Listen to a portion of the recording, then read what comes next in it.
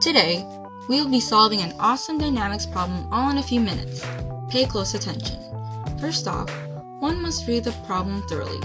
Read along as I read aloud. A block, mass m1, lying on a frictionless inclined plane is connected to a mass m2 by a massless cord passing over a pulley in figure 4-53. A. Determine a formula for the acceleration of the systems in terms of m1, m2, theta, and little g. B. What conditions apply to masses m1 and m2 for the acceleration to be in one direction, say m down the plane, or in the opposite direction? Good job! We read through the problem. Now let us see what we are given. No numerical values are known except for little g, 9.8 meters per second squared. The inclined plane is frictionless. The words connected to a mass m by a massless cord passing over a pulley tell us that the tension is the same for both strings and that also they have the same acceleration. Good. Now sketch the drawing and decide on what to draw. A free body diagram seems smart. mg is going down for both.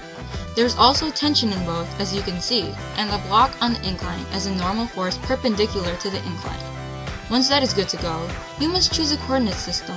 Look at the way the FBD diagrams are drawn and the direction the masses should go. For mass 2, positive y is going down due to the acceleration. For mass 1, positive y is going up, and a nice coordinate system was drawn that includes mgx and mgy. Now that that is good and done with, one must list the given quantities and the variable you are looking for. According to the problem, we must find the acceleration formula in terms of m1, m2, theta, and g. We know g is 9.8, and that is the only numerical number given. Everything else we use to create the formula for acceleration. Acceleration, as you know, is the sum of the forces over mass. By using that equation, we will have the formula needed to solve letter A. Looking back at the FBD, we must construct a formula for each of the masses. For mass 1, acceleration equals tension minus the force of gravity of y over the mass. Because the problem asks to put the equation in terms of theta, mgy will change to m1g sine theta. For mass 2, acceleration equals force of gravity minus tension due to the direction that the block is going all over mass. Now, to put the equation in terms of both the masses, theta and g, set the two equations equal to each other. This can be done because the acceleration is the same because they both are hanging from the same string. The tensions cancel and the masses and forces of gravity combine to create the formula of acceleration in terms of m1, m2, theta, and g.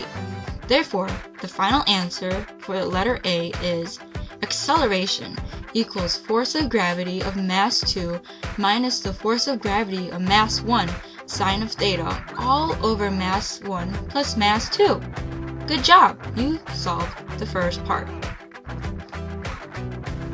For part B, it asks what conditions apply to masses m1 and m2 for the acceleration to be in one direction, say m down the plane, or in the opposite direction. The conditions that apply to mass 1 and mass 2 for the acceleration of block 1 and block 2 to be in one direction depends on the force of gravity. Looking at the FBD of both blocks, it can be seen that if m2g is less than m1g sine theta, the acceleration goes down the incline.